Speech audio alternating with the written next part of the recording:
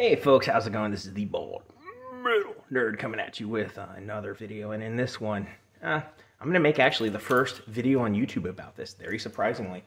I got not one, I got not two, but I got all three of the Andeseat Transformers editions. Basically, they're Phantom 3s in disguise, ironic, and you know, with Transformers on that, so they're a bit more expensive because you can get a standard Phantom 3 for about $350.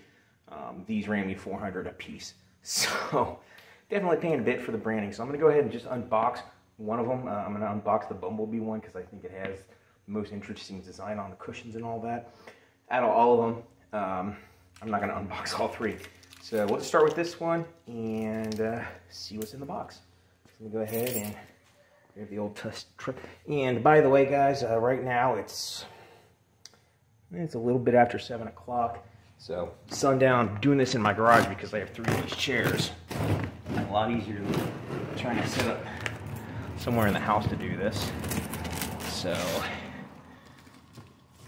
the reason I'm not showing you the whole box is obviously my address is on some of this. And I just didn't feel like trying to mark out my address. So, alright. Let's see what we got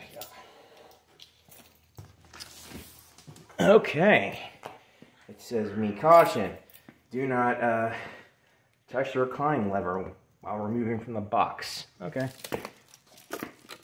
And get that flap out of the way there. And this one open here. We'll take off the cover, and that reveals, wow, this is really nice looking.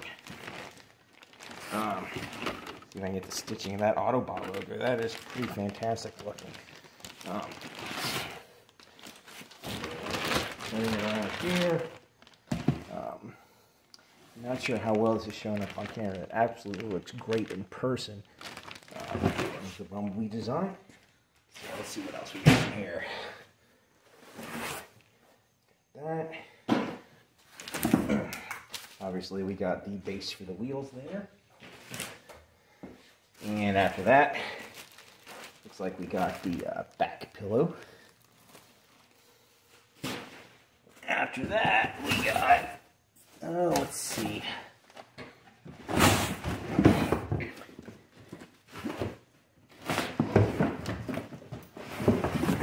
This is going to be hardware and all that. I'm not going to unbox that since we know what's in there. But it does look like we got, oh, that's the reclining rest here. This one goes on the bottom of the chair.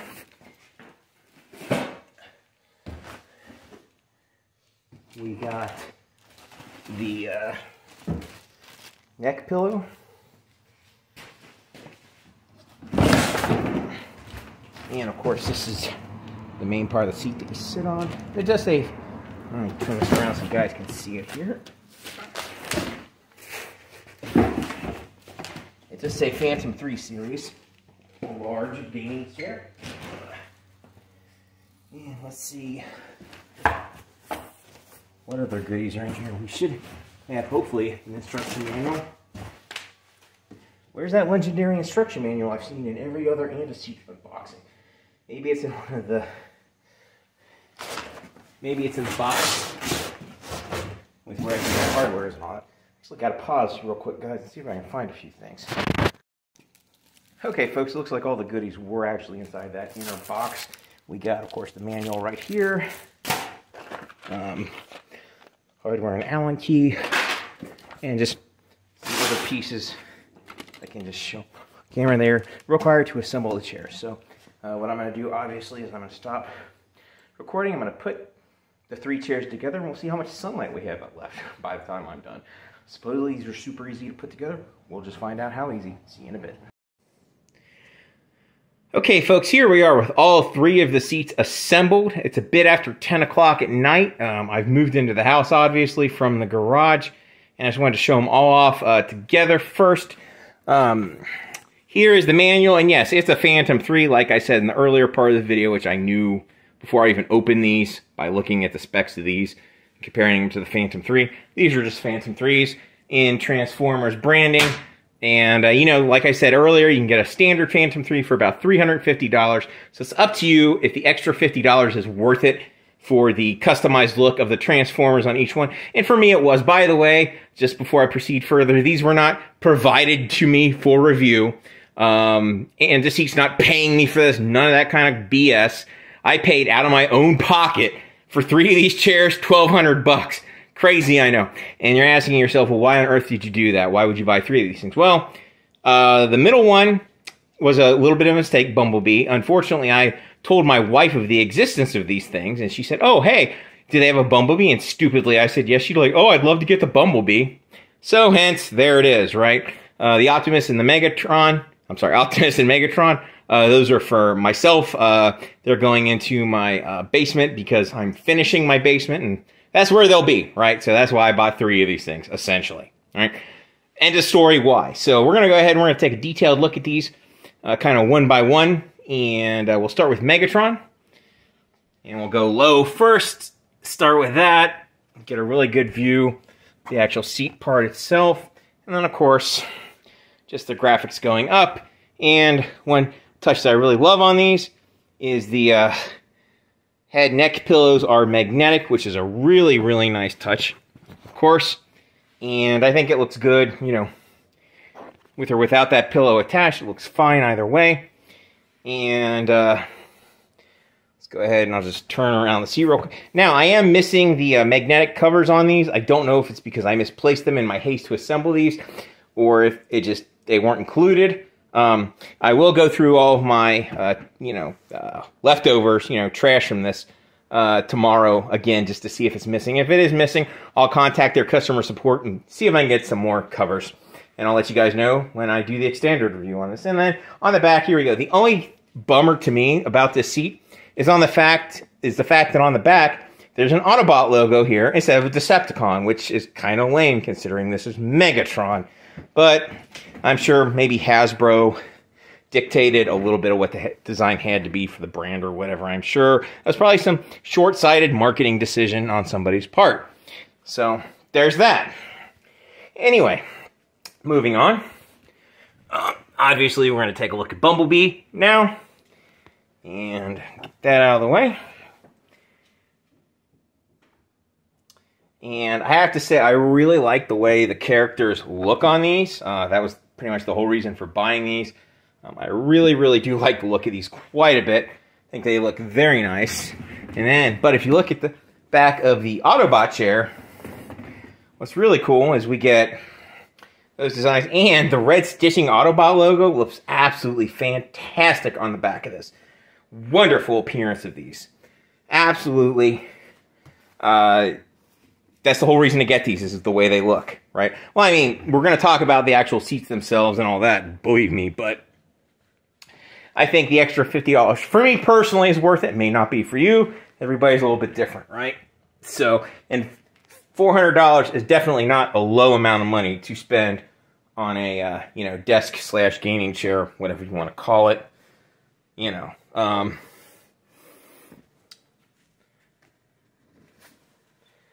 It's definitely a hefty fee. Now, here's what I can tell you. I haven't sat in these for an extended period of time yet. I've just done the most cursory, very fast sit down. And yes, they are very comfortable chairs. I don't know how comfortable compared to other chairs. I will get to that. At the end of this video, I'll show you guys what I've been sitting in, and I'll kind of compare this to that. So we will talk about how much of an upgrade it is over roughly $100 and some odd chair. Hopefully it's a pretty big upgrade comfort-wise. I think it is. My initial little sit-down, it feels like a big upgrade, but I'll tell you for sure here in a bit. Also, lots of people who praise how easy these are to put together. I did not find them particularly easy to put together. Now, they weren't incredibly difficult. It's not like I struggled mightily to do it, but it wasn't easiest, fastest process either. I'd call them about average as far as difficulty for assembly. More or less what I expected. So, nothing too great, but I'm not really going to take points off either. So, anyway, that's it for this. I'm going to sit in this for a little bit compared to my other chair and give you some final thoughts for this quick part. Okay, folks, before I really get started with the conclusion of this, you're probably wondering, why are you showing this part of your home? Well, like I mentioned earlier in the video, and if you're new here, I am finishing my basement, And this, ironically, the area we're standing in right here, this is where the Megatron chair is going to end up going. Because I think it'll fit the motif of that room that's coming pretty well. Obviously, though, currently I'm using the Optimus chair, but all three of these chairs are obviously going to be identical as far as comfort and all that goes. And by the way, I did locate the magnetic side covers for the third chair, and I put them on, no big deal, right? So that's out of the way. Now I'm going to talk about what I've been using compared to, you know, what I've upgraded to, right? So what I've been using really all of my life, more or less, at home anyway, are fairly inexpensive office chairs. Many of them have cost under $100, and the comfort, they're always kind of just okay, right? This was slightly over $100 when I got it. It's still slightly over $100 now. It's just the Amazon Basics, like high back leather executive chair, right? And I've had this for 2 years at this point, right? And the maximum weight rating for this is 290 pounds. And yes, I am a big fat guy, but I'm under 290, right? Thankfully, right? So, looking at it, the only real wear that this chair has on it so far is the back has been worn down by myself, obviously sitting on this over the last 2 years. And I've sat in this quite a lot. I work from home on a regular basis. I spend a lot of time at my computer just for recreational purposes, yada, yada, yada. So this has definitely gotten a lot of use over the last 2 years. And it's still in, you know, really good condition. There's no real tears on it, anything like that. It's still comfortable. No real problem with that. I'm going to be keeping this as a secondary chair, right? For use at different desks and all that. So this chair is not going away entirely or anything like that, but it's definitely not going to be my primary chair anymore. And there is one slight comfort issue with this compared to this that I'm going to talk about, but I never would have known had I not been able to, you know, quote, A-B between the two chairs, right? When I sit in this chair now, I can tell that I can feel some of the metal structure of this chair a lot more than I can feel in this chair. Because the padding just is nowhere near as thick. The padding on this is much thinner than it is on this one. Now, I will say one other thing. This chair is a lot softer. It's a lot less firm. It has a lot more give to it. And if you like that, it's a good chair for that. Now, I do kind of like the give and all that. But this chair is much more firm, but it's still very comfortable, right? And actually, previous to getting this chair, I had a pretty negative impression of gaming chairs overall because, admittedly, before this, my exposure to gaming chairs was very limited. My only real exposure had been, you know, sitting on demo units in stores, right? And what I did not like about them is this chair, thankfully, is pretty large, right? And basically, they recommend it for people up to 200 pounds and up to 5'9", right? I'm 5'10", so I'm, quote, 1 inch taller than this. No big deal, though. My head, neck still go perfectly on this.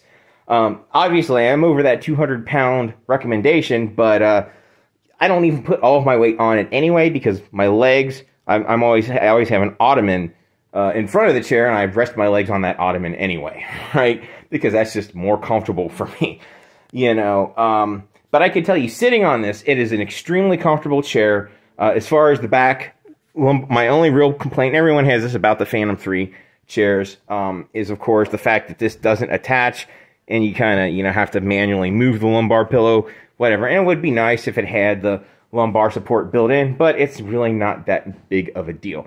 For me, I think this was worth the money spent. I can tell it is definitely an upgrade over this chair. The materials are much better. I think it's going to be much more durable, yada, yada, yada. I think it's just going to hold up a lot better over time than this chair will. You know, that's what you get when you spend more money. I can definitely tell a big difference in materials, workmanship, all that is a major upgrade with this and a seat. I think the only really overhyped part of this seat is, oh, they're so easy to put together. Nah, I mean, they're not horrible, but they're not, you know, fantastic either on that front. So, you know, if you think $400 is worth it for you, I can't really tell you a reason not to buy this. If that's what you're looking for, there isn't one. It's perfectly comfortable, and it's just like any of the Phantom 3. So if you want extensive insight into the Phantom 3, just Google, you know, search on YouTube, Anti-Seat Phantom 3.